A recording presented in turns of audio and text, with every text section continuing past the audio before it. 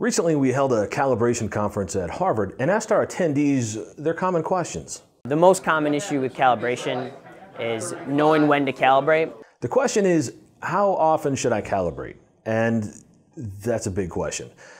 Number one, you might be regulated by the federal government on what you're doing, what your water discharge is going back into a lake that'll be utilized by other people. So they'll tell you exactly how often you need to calibrate this. And maybe it's the pH for cooling water that you're putting back in the river.